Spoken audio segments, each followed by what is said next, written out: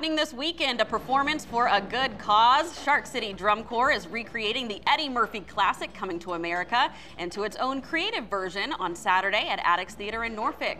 The show features drum lines of all ages and abilities, and all proceeds go towards finding Shark City a place to call home.